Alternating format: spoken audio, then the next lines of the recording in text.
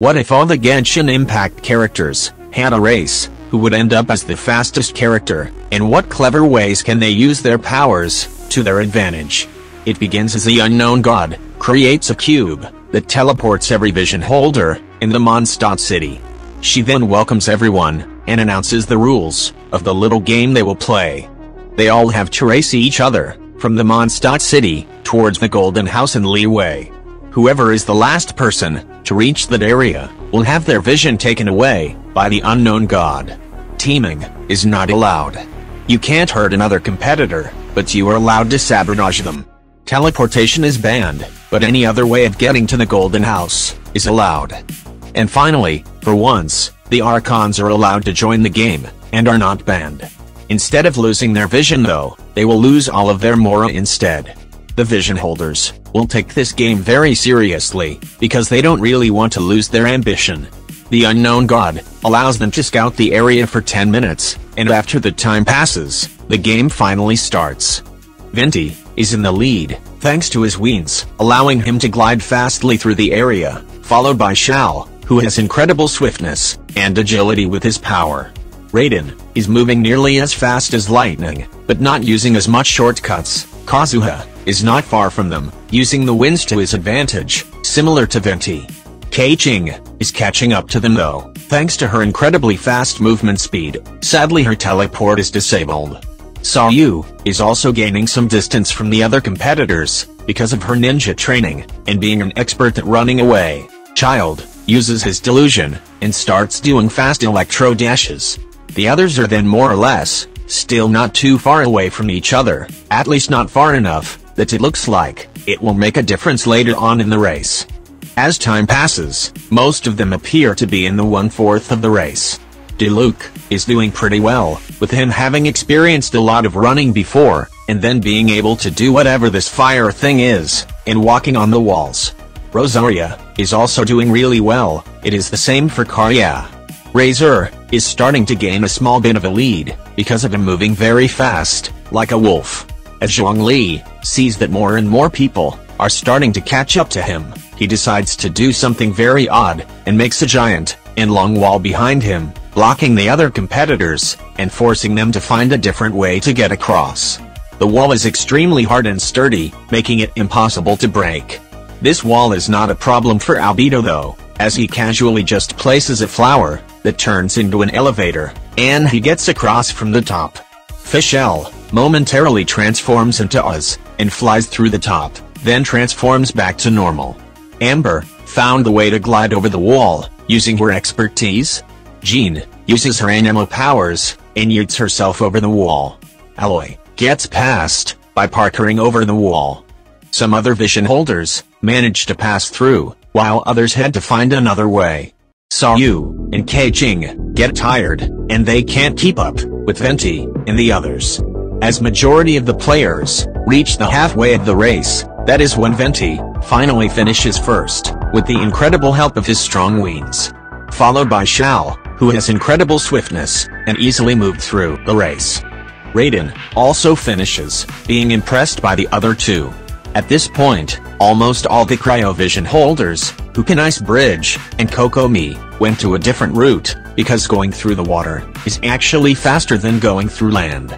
I am guessing the only characters that can Ice Bridge in the lore, not in-game are Kaeya, Shenhe, Ayaka, Gunyu, Chongyun, and Rosaria. While Kokomi just sprints over the water.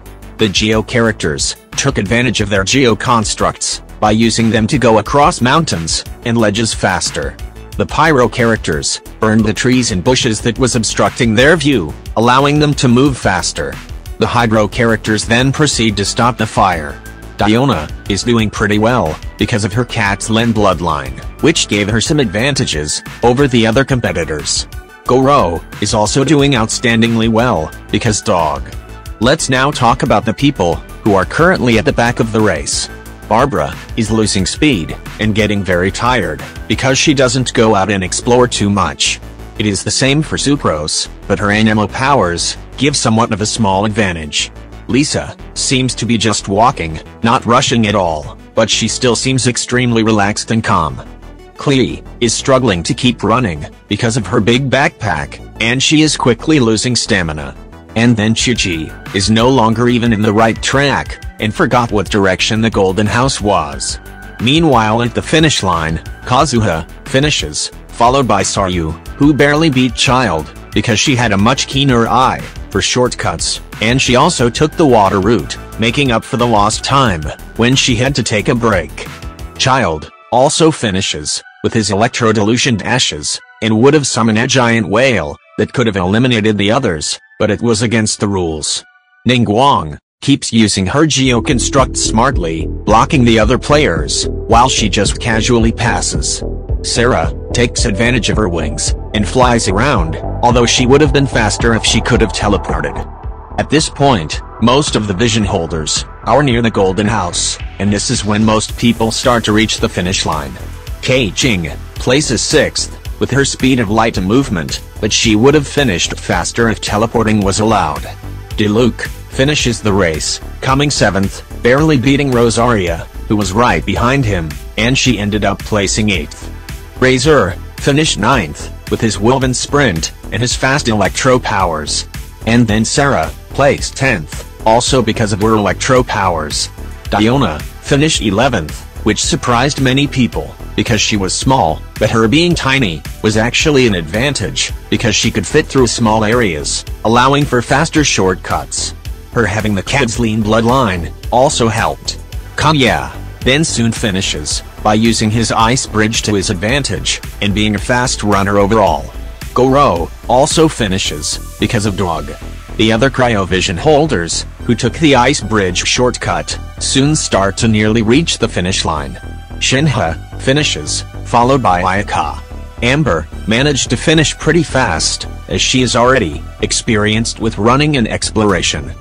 Fischl, Aloy, Gunyu, Zhongli, and Albedo also finish with a pretty respectable time.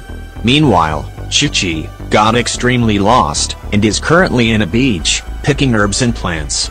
To her surprise, Baizu suddenly appears and hands her the direction towards the Golden House. He is allowed to help, because he isn't part of the race yet, and instructs Chi-Chi to hurry all the way over to the Golden House, or else she will lose her vision, and that there is cocoa milk waiting for her there. This gives a huge motivation to Chi-Chi, and she starts running immediately. On the other hand, Clee got distracted fighting a giant plant, because she doesn't know yet how very important her vision is. Suddenly, Alice also appears behind her. Clee gets extremely excited, but Alice says there isn't enough time, and gives her something, which seemed very important. She then gets told to follow exactly to what she says. After 10 minutes pass, most of the vision holders have already finished the race, and there is now only 6 competitors still running, namely Chi-Chi, Lisa, Sucrose, Barbara, Clee, and Bennett. Bennett seems to be struggling a lot, because of his bad luck somehow always blocking him. Sucrose finally finishes the race, and she was extremely tired, because she doesn't usually even run far at all. Barbara was behind her, and was trying to catch up to her, but her Anemo element gave her a slight advantage, but Barbara is still happy that it's finally over, for now. Lisa then arrives also, and the reason why she took quite a while to finish wasn't because she's a slow runner, it was because she didn't even try too much, knowing there was no reward or incentive to have a higher placement. She just needed to not become last, so her vision won't get taken, and successfully did so, with the most minimum effort. It is now the final 3, between Chi-Chi, Bennett, and Clee. Bennett starts being extremely anxious, and tries to find a way to bypass his bad luck. That is when he remembered something, and he tried to do an action that was very odd. He started sleeping, and with him being unconscious, he suddenly received good luck now. A tornado appeared that carried him all the way over to the Golden House, and he finally finishes the race. So it is now between Clee and Chi-Chi. It was a very intense race between them, as both of them start to reach near the Golden House. They are very neck and neck with each other, but when they both reach the bridge, Clee does something unexpected, and starts to slow down, allowing Chi-Chi to pass her. She then happily finishes the race, but sadly, Clee ends up as the last person, and she now has to give her vision.